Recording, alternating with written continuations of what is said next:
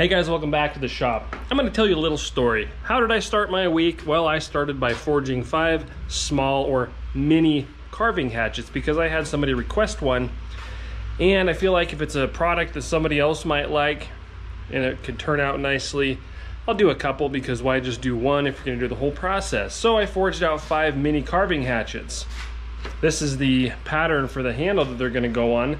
Just a fun little tool, useful, and sort of patterned after the hand axe that I recently put up on the website, but just a little bit longer and a little bit heavier head weight. Everything was going swimmingly, or so I thought. I went through most of the heat treat process, and I decided just to double check and make sure that the heat treat was coming out properly. Now, I had been forging my axes off of a different 20-foot bar of steel stock, and I'd come to the end of that.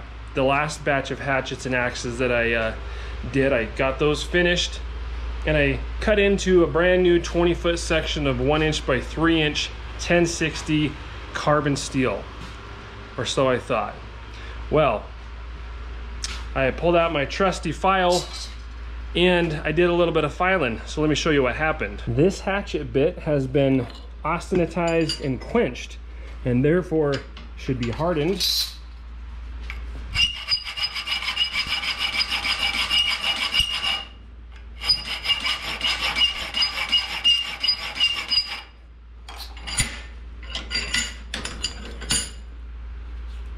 If the steel has any appreciable amount of carbon content for the application and it's been hardened, that should not happen.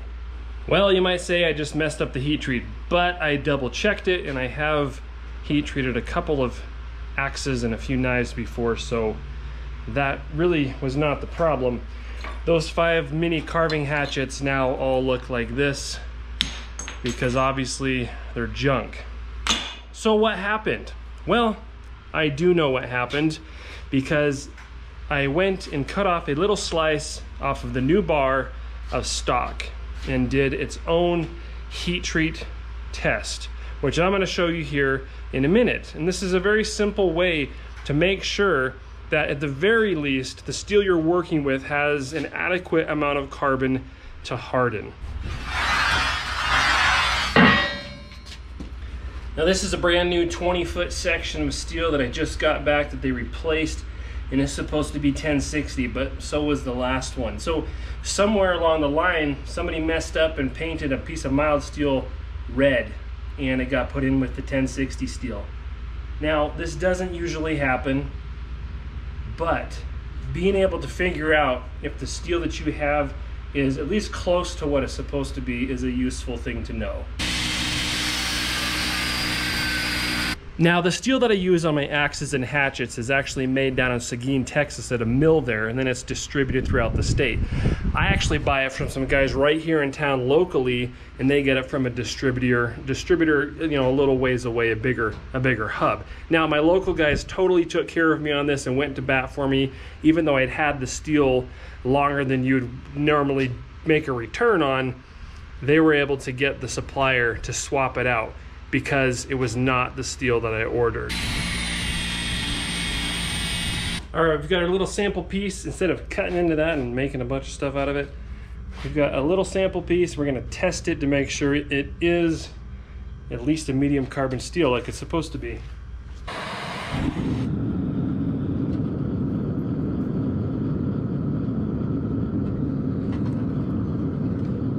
The process is very simple. I'm just going to let that heat up to around 1500 degrees. The temperature does not need to be precise for this. And we're going to quench it in Parks 50 oil. It should harden, and I'll show you how you know that.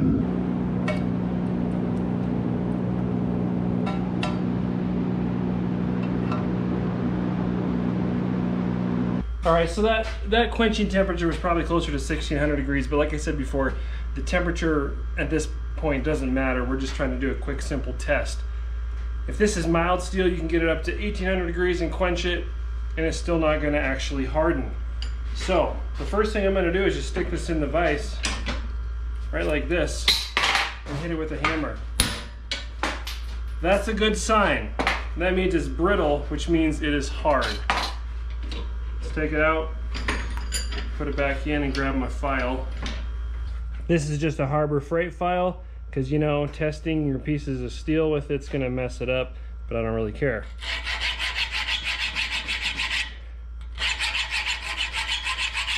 Except for a tiny divot, it is not digging in. A huge difference between the piece of steel we did earlier on this poor sad little, not really a hatchet, and this. Clearly it's not the same steel. So you saw how that piece of steel off of the new bar behaved. We're gonna take this, heat it up, and do the same test.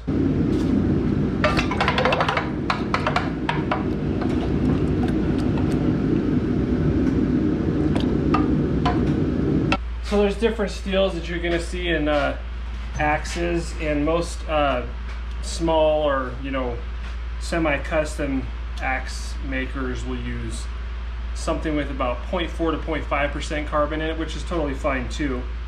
This is supposed to have 0.6% carbon in it, but this is the axe, one of the axes that I forged, the hatchet, out of the steel that was supposed to be 1060.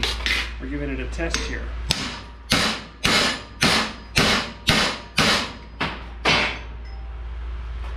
Whoops, that was one of my favorite little hammer. Well, I'm gonna have to rehandle that. Okay, so clearly it's not very brittle. So let's try the old file test on it. It bent a little bit. All right, I don't know if you can see how it's bent over. So it's ductile still. This file is getting very dull. There's no teeth on the edge, so you